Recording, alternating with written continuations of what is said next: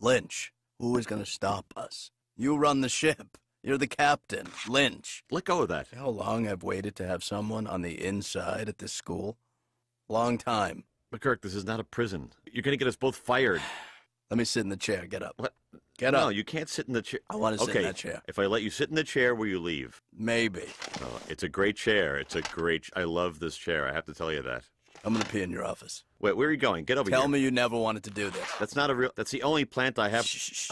I've never had a plant in my office. Lynch, please, shut up. You're writing for www.moviewinnerorwinner.com? Yeah, they're gonna pay me $75, guys. Are you serious? Uh-huh. Let me see that. So in conclusion, that's how you start your review? Yeah, because I have the final say. It's catchy, I know. That's kind of annoying, Brendon. And then I sign it, movie guy. Oh, that's sketchy. But annoying. Is movie guy your pseudonym? No. No, it's just a name that I'm using instead of my real name. The suspense was suspenseful, and the comedy was funny. But movie guy says, read the book instead. The phone book, that is, because it has less characters than this movie.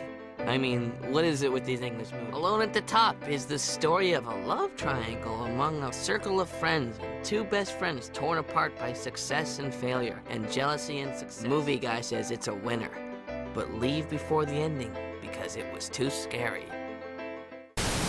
I've never met anyone who didn't have an opinion. There's nothing in my psychology books about it. There's nothing I can do. Doc, please don't say that. Of course, I could call my friend Dr. Schwuttenmauser. He could help you. Well, call him, Doc, please. I am desperate. I wasn't trying to insult you, Doctor. I'm just saying that with a name like Schwuttenmauser, I didn't... You didn't think I'd be Irish, did ya? No. So, would you be having an opinion about me now? No? Then you're an idiot, sir. Are you a leprechaun? Let me tell you about laddie. An opinion is a thing to be treasured, but it's good to come out here to mean anything at all. Was he pointing to his butt? Shh. And cut. Big cut. Oh, jeez. Guys. Hey, that scene, that was uninspired, and, though the story held together, I've seen better acting on a postage stamp, I gotta be honest. Brendan. Brendon? Yeah. You're being a jerk. Yeah. I'm just offering my opinion, that's all. You sound like one of your stupid reviews. Okay. I also don't get the analogy. Let's just take a Oh, look at... Brendon, wait, do you want an opinion on the script? Because that is uninspired. Yeah. Yeah, I've seen better scripts on a postage stamp. Yeah. That makes more sense. Maybe if you spent a little more time on your scripts and a little less time on your reviews. Okay, whoa, come on. Let's just take it from Jason's line again. And action. Brendon, can you come here, please? What do you want? Right now. Did you find my checks? What? What? What did you just say? What? What did you just say, mister? What? Nothing. Brendon, get up here and explain yourself. All right.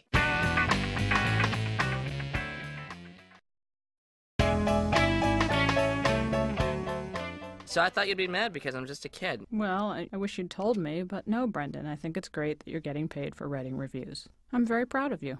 Well, then you're gonna love this. They sent me press passes to see the premiere of All That Violence this Friday night downtown. Brendon, that's an R-rated movie. You better believe it. Called All That Violence? That could be violent. Well, see, that's the ironic thing. It's not that violent. Well, I don't want you knowing about irony. How about nudity? I read about that movie. It sounds absolutely inappropriate for children. Yeah, but Mom... You're not going, Brendon. I don't want to go, trust me. But well, that's perfect But then, 'cause I've got a job. Brendon, you're not going. You're not going to a movie named All That Violence. But Jason and Melissa can go. I don't care what Jason and Melissa can do. But their parents probably don't know that it's called All That Violence.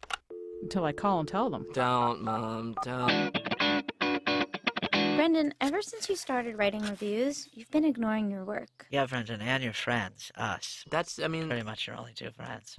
Guys. Let me say it in a way that you can understand, Brendon. Yes. www.you'vebeenignoriingus.com. Nice.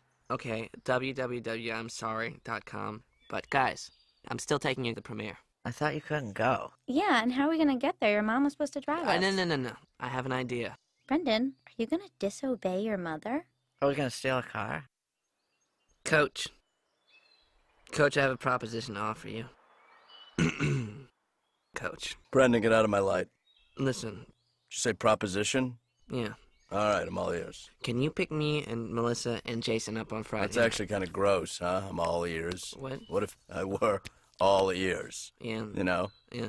And can you drive us to the movie premiere? Ears instead of arms, ears instead of legs, Yeah. just like a lump of ears. Coach, are Of you course, I'm drunk right now, so that kind of stuff amuses me. Coach, will you listen to me, please? Are you Of listening? course, I'm listening, Brendon. I said I was all ears. So you want to ride somewhere? Yeah. Where? Movie premiere. All right. What's in it for me? Huh. It's tempting. All right, I'll do it. What the hell? Okay. I'll get back in my light. I'm burning up. Hey, interim. Fink's here. Again. What is it, Fink? Lidge. What? You gotta do something about McGuirk. Oh. He burst into my science class and started teaching again. Oh. Okay, quick science lesson, all right? Don't mix beer with scotch. Why did that get no reaction? Everybody knows what beer is, right? Yeah. Everybody knows what scotch is. Yeah. Don't mix them. Liquor before beer, never fear.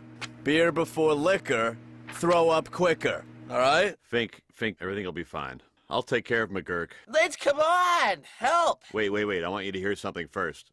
What about a Boilermaker? Those are good. Isn't that beer and scotch? Yeah. But it's not one before the other. It's together in one. That's okay. Is there a rhyme for that? Yes. Attention, please. Will Mr. McGuirk please come to the principal's office immediately? Thank you. So what do you think? Do I sound like a principal? Yeah, I don't think you have to put your hand over your mouth like that. Really? I think this is the way it's supposed to sound, isn't it? Yeah, I think it sounds that way because of the intercom speaker. Oh. Is that still on? Oh, crap. Okay, so we meet at the soccer field tonight.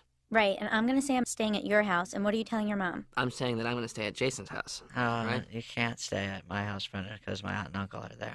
Right, but I'm not really staying though. You can pretend to stay at my house, Brendon. Thank you. Where are you staying? I'm staying at my house with my aunt and uncle and my parents. No, but where are you going to say you are when we're at the movie? Yeah, when we're at the movie. Then I'll be at the movies. Jason, What? nothing. McGuirk, why are you doing this? Look what I got you.